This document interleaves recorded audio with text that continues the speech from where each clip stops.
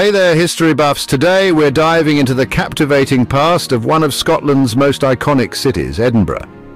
From ancient castles to mysterious underground vaults, Edinburgh is a city that breathes history. Let's kick things off with Edinburgh Castle. Perched on Castle Rock, this fortress has dominated the skyline since the 12th century. It played crucial roles during the Wars of Scottish Independence and has been the residence of many Scottish monarchs. Imagine standing there overlooking the city just as so many kings and queens did centuries ago. But Edinburgh isn't only about grand castles. Have you heard of the Royal Mile? This historic stretch connects Edinburgh Castle to the Palace of Holyrood House. As you walk down this cobblestone path, you're literally treading in the footsteps of history. From street performers to ancient buildings, it's like a living museum. Now, let's descend into the eerie depths of Edinburgh's underground vaults.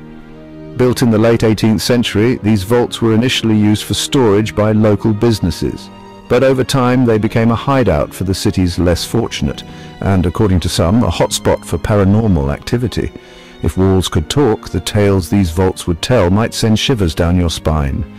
Speaking of spine-tingling tales, no visit to Edinburgh would be complete without a mention of its dark past. The city was home to infamous figures like Burke and Hare, who in the 1820s turned to body snatching to supply cadavers for medical research. Their gruesome deeds have become a chilling chapter in Edinburgh's history. But it's not all dark and mysterious. Edinburgh has also been a beacon of enlightenment.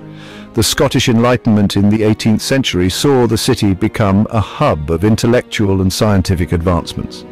Thinkers like David Hume and Adam Smith walked these very streets, contributing to the foundations of modern philosophy and economics. And let's not forget the literary giants. This city inspired Sir Walter Scott, Robert Louis Stevenson and more recently J.K. Rowling, who penned much of Harry Potter within the cosy confines of Edinburgh's cafes. So whether you're fascinated by royal history, dark tales or intellectual triumphs, Edinburgh has something to offer. It's a city where the past and present coexist in a mesmerizing blend. Until next time, keep exploring and unearthing the stories that shaped our world. Thanks for watching.